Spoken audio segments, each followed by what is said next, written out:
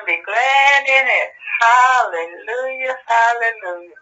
To God be the glory for all the good things he's done in our lives.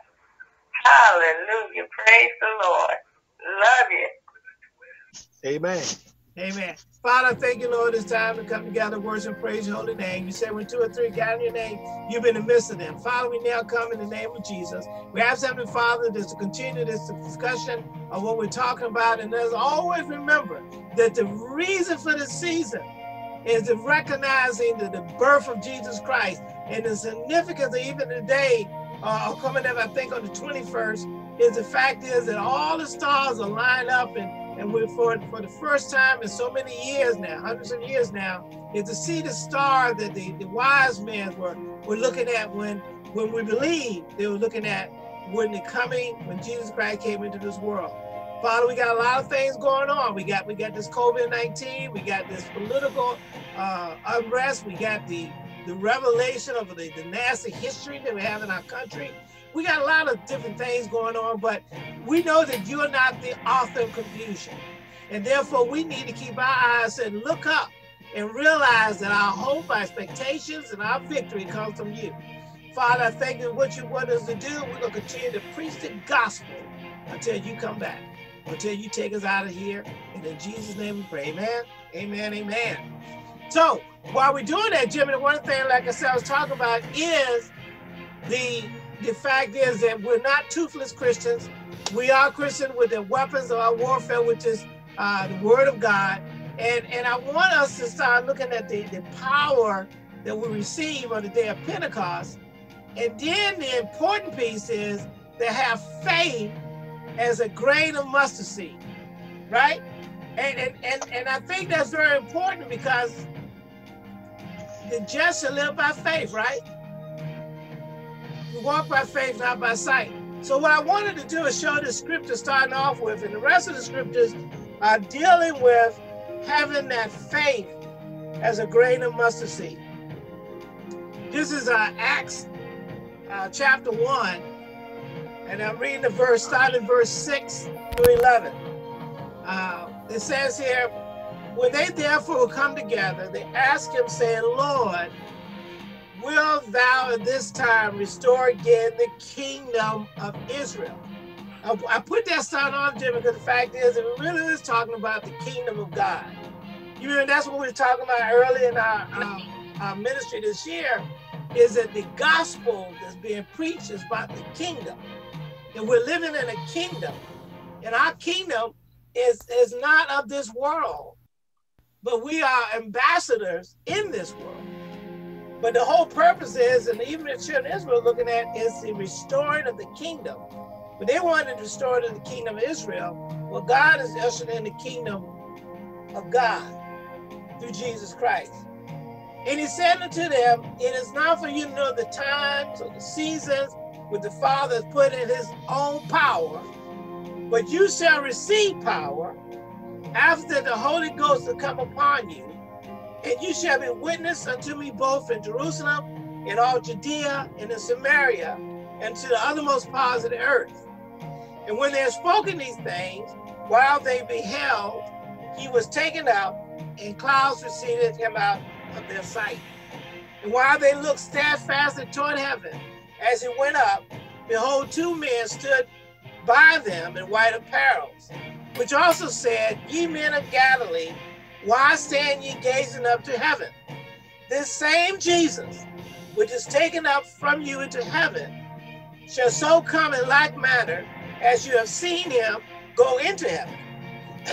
and I thought that was appropriate, Jimmy, because the fact is that he's coming back again in the last days.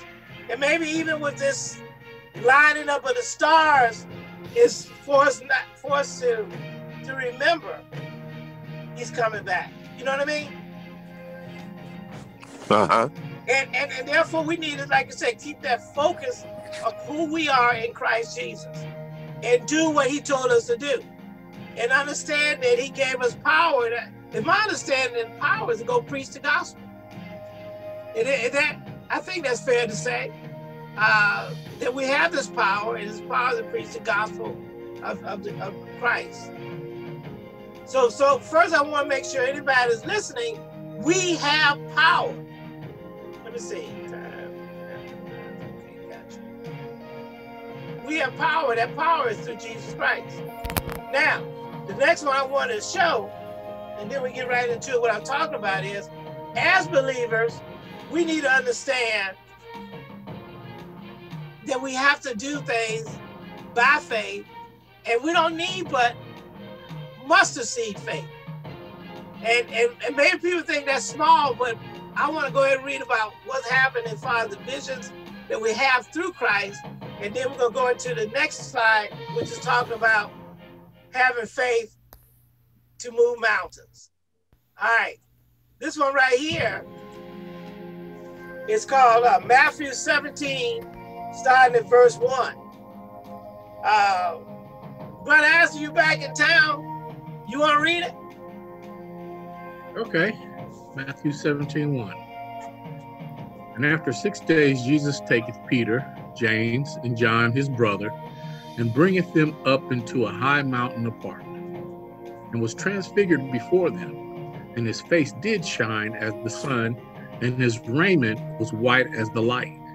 And behold, there appeared unto them Moses and Elias, talking with him.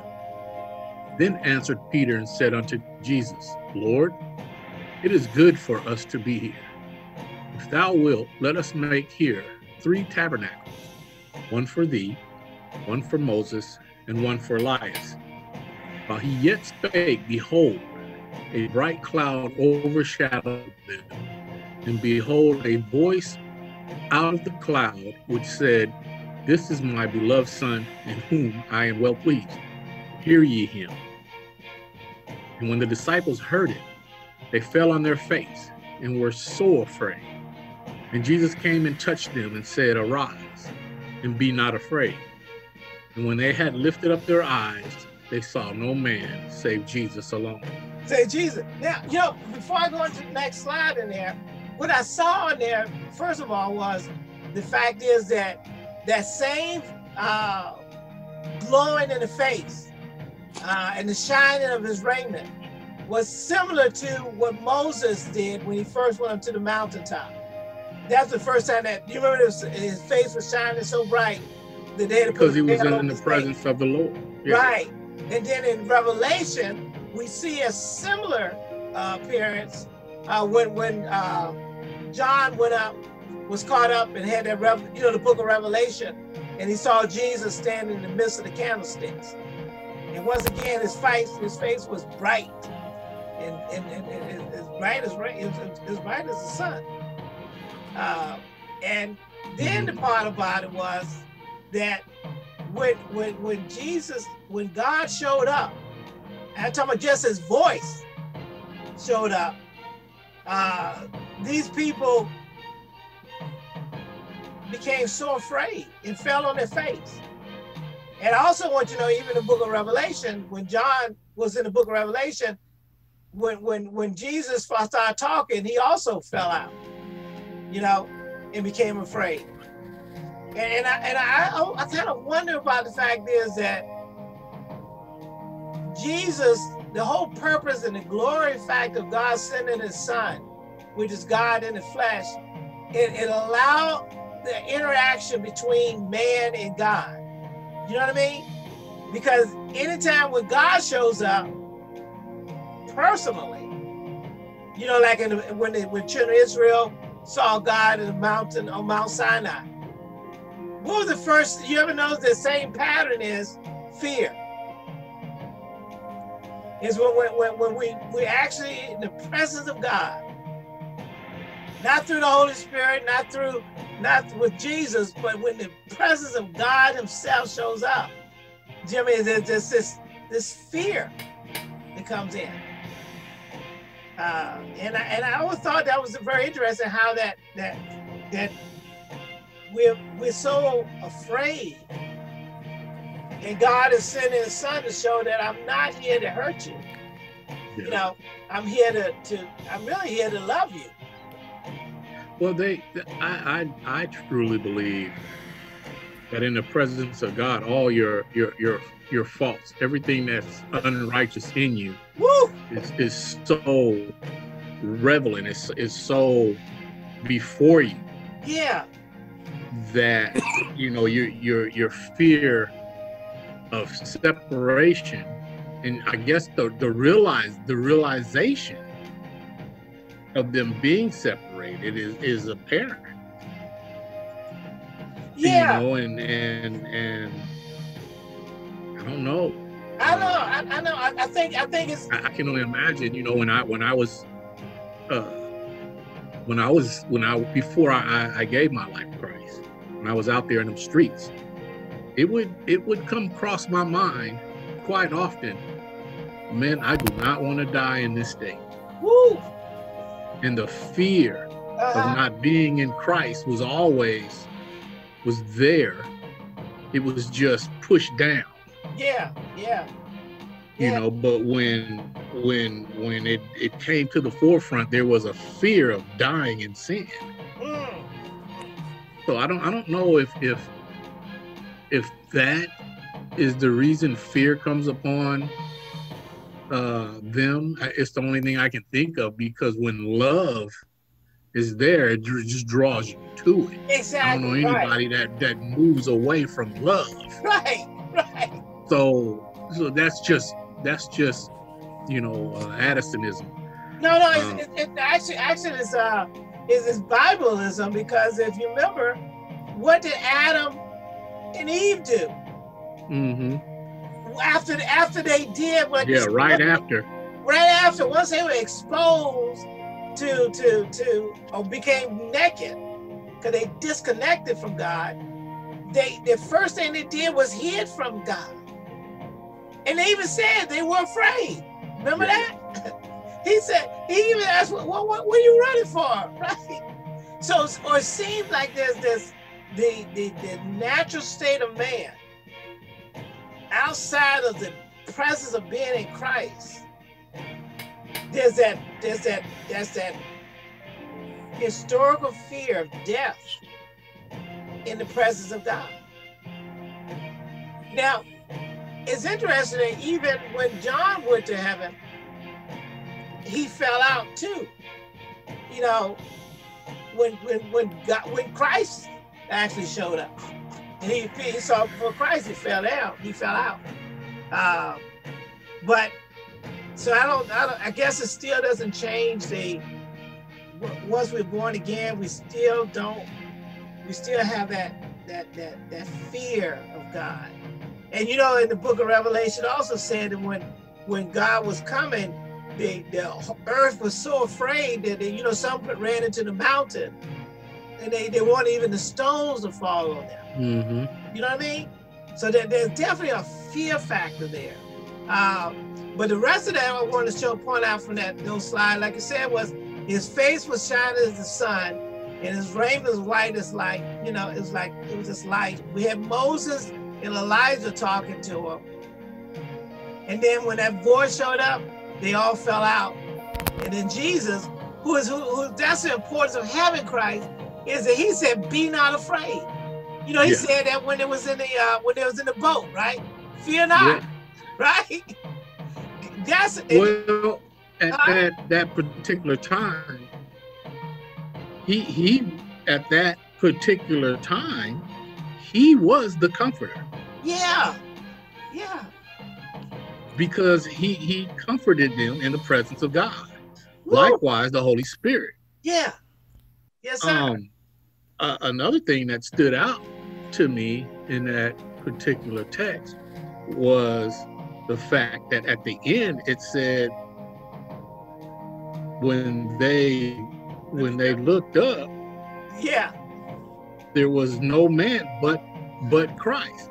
Right. So the first thing came to my mind is all this new wave thing that's trying to say that God is a sheep. They heard the voice, and yet when they opened their eyes, they saw no man. Yeah. So they didn't hear a female's voice either. Well, that's true. That's true. They heard the creator, right? Yeah, they heard his voice, and they heard they seen him talking. Yeah. And he said, and then after that, it's like they saw, like I said, they looked up. It looked like, I think, once they that vision ended, once Jesus touched them, they couldn't see, they didn't see nothing anymore after that. That vision was. Well, I don't think and when it says a cloud overshadowed them, I don't think they could see. They could witness anything but the cloud at that moment. Right. But in the midst of that cloud, there was a voice. and based on what is written here, right, it was not a feminine voice. Yeah, and I know that's interesting. I guess I was not. I don't. But when God said call the Father, right? That's also not feminine. Yeah. Well, that raises a good question. Very good question. And I think that too is part of what's going on in the world today, which I've spoken on several times. Why is God the Father? And why did he send a male, Jesus, a man? Why not God, a woman? And why did he send a female to deliver us? Why is it all male? Why is it male chauvinistic? Well, don't forget too, the male was the first anyway, right? And why? Why all that male? Why all that male? Why not female? Because we were made in the image of God. I believe so. But I will say this, a joke I thought of yesterday. Why didn't God use the funny bone to make women? Yeah. Hey, y'all gonna offend y'all gonna offend ladies looking at this. So listen, look, that's probably one of those rabbit trails that I don't know we wouldn't even want to go into. But what I'm saying, I hear what you're saying. Y'all probably going to offend women, and that was exactly my point. That was exactly my point. Yeah. Not to offend them, but to raise the question in their minds as well, with all the things that's going on in the world. Why is the God seen in a masculine sense? And why did he send a male to deliver? Why? Why all this maleness? Well, the only thing, Jimmy, just to throw that one piece in there, because, in Genesis, it did say that God created male and female created them. That he took man as a male and female. I just want to. But even in that statement, Pastor, he said male and female. So even first, male. Right, the man came first. Before the female. Right. And then he also said the second. Even in that sense. Yeah. And also he said the last Adam, right? The first Adam, then the last Adam. Right? Yeah. Yeah. But I just don't want, that's a good rabbit trail, but I don't know if I want to go down that trail, is what I'm saying. I do want to go in this, so, Brother Addison, as you keep on reading, there's the rest of that scripture on that. Check that out for me. Mm-hmm. Okay, 17:9. And as they came down from the mountain, Jesus charged them, saying, tell the vision to no man, until the Son of Man be risen again from the dead. And his disciples asked him, saying, why then say the scribes that Elias must first come? And Jesus answered and said unto them, Elias truly shall first come, and restore all things. But I say unto you that Elias is come already, and they knew him not, but have done unto him whatsoever they listed. Likewise, shall also the Son of Man suffer of them. Then the disciples understood that he spake unto them of John the Baptist. Okay, before we go on, I have to bring this up because this is astonishing to me.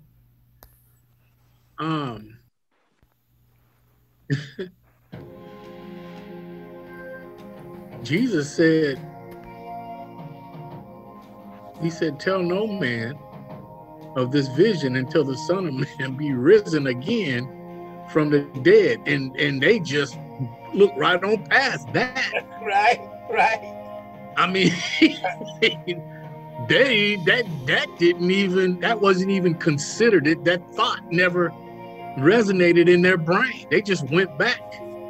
Oh yeah, to Elias. Yeah, because you remember Peter when he said that before.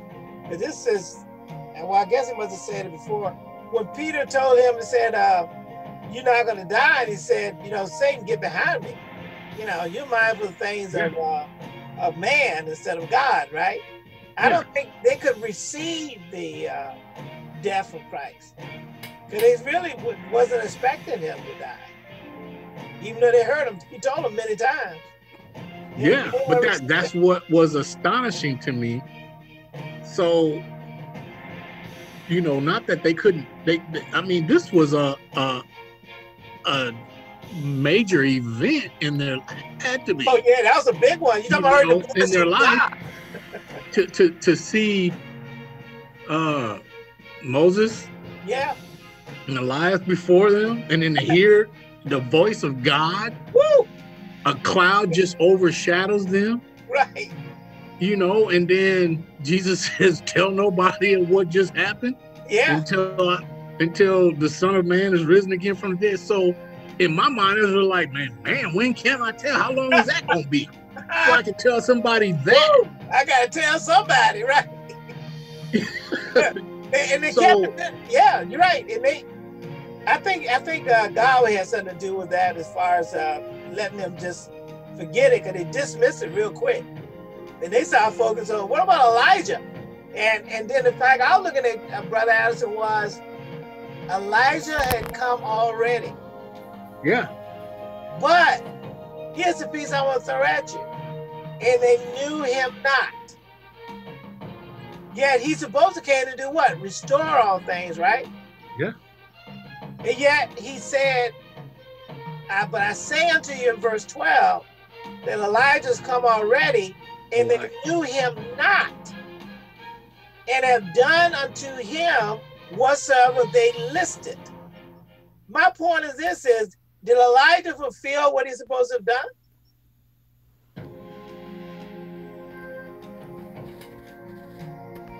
Or was it maybe when he restored things, he's talking about restoring the avenue for in the spiritual realm for the ushering of Jesus Christ?